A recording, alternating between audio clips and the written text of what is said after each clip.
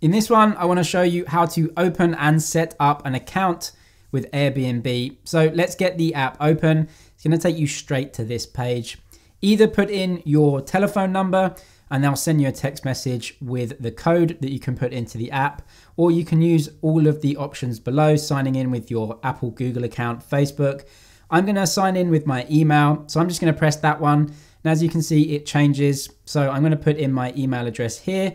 And then once that's done, give Airbnb your details, and this has to be your personal details. So your actual name as listed on what they call your government ID. So if you have a passport or a national ID card, it does have to be the same because this is actually you signing up. It isn't just a user. You have to be the person because you're going to be staying in people's houses or renting out your house.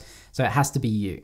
Once you've put in all of the correct details, go to agree and continue. You might want to check that box at the bottom though, so you don't receive any spam emails over and over again from Airbnb. Before you get let into the app, you do have to agree to the Airbnb community commitment. This is essentially to say that you will treat everyone the same regardless of a lot of their race, religions, and other aspects, which is obviously going to be a good thing. So definitely agree and join for that, and it will let you start. You can turn on or skip notifications. I'm going to skip on this occasion, but if you are listing a property and you need some updates, you might want to turn that on in settings. I'm going to skip for now. And now we're in Airbnb. You can see the homepage here.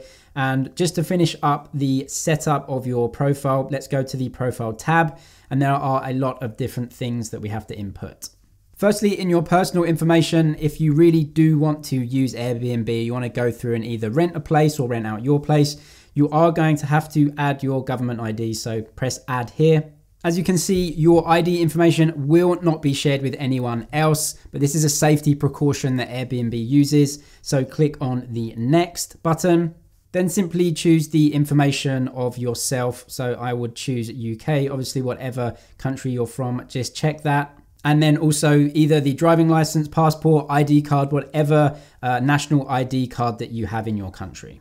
Press continue on that one. Airbnb would access the camera. So you're going to have to take a picture of your ID card or your passport. I won't go through that in this one. Obviously don't want that online. Photograph your passport or ID card, and then it will be added to Airbnb.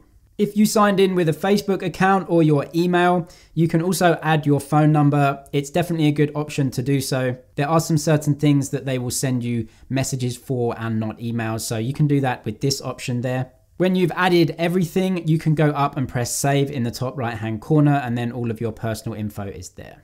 Payments and payouts is also important to get set up. Going into this option, payout methods, for example. If the typical options that you use aren't there, go down to the link at the bottom, payment methods in other countries. Pick the country that you are in. So for me, it's the UK, press continue. Then you can see in the UK, you can either add a PayPal account, and you can use your bank cards as well. So for example, if I were to add my PayPal, just click on PayPal, press continue, enter the personal information of the account, go through and collect your currency. And even though I'm in the UK, I can choose either pound sterling or US dollars. For me, I'm just going to choose pound sterling in this case. As this is an example with PayPal, just put in your PayPal email address and it will log in for you. You do have to add Airbnb to PayPal, so agree to all of this. It then takes you back to the payout method. You can add more if you like, maybe some other methods, some different cards. If you're done with that, just press exit in the top right-hand corner. It will take you back to the options page. You'll also want to update your profile, so definitely get a photo in there. What you can do is hit the edit button here and you can press camera icon in the bottom right hand corner of the top square. It will take you through to some options to either take a photo right then and there or choose a photo from your library. And that is how you add a profile picture. Also, when it comes to languages, you may want to edit that. You can pick any languages that you speak, so that's really good if you are renting out your place. You can just select as many as you want and then press done. And that is simply setting up your profile, your payments, and your personal information on Airbnb. If you want to log out of the app, go to the profile page, scroll all the way down to the bottom, and there is a log out option. You can press that to log out of the app and log in with some more accounts as well. If it was helpful, please give the video a thumbs up, and I'll see you in the next one.